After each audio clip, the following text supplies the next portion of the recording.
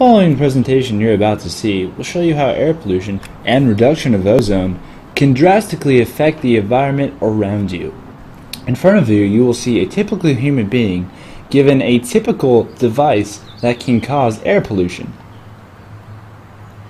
As you can see, his first reaction is to run around dancing in circles, spraying harmful chemicals into the air.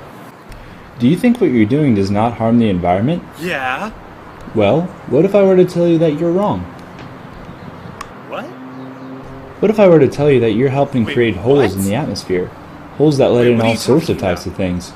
Atmosphere, black holes, astronauts, nebulas, Jupiter, the Big Dipper, the Big Dipper. Oh, I know. Let's go to space. Space. What is that?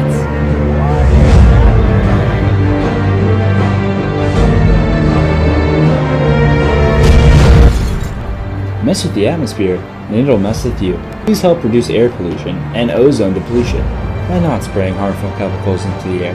Thank you, and have a nice day.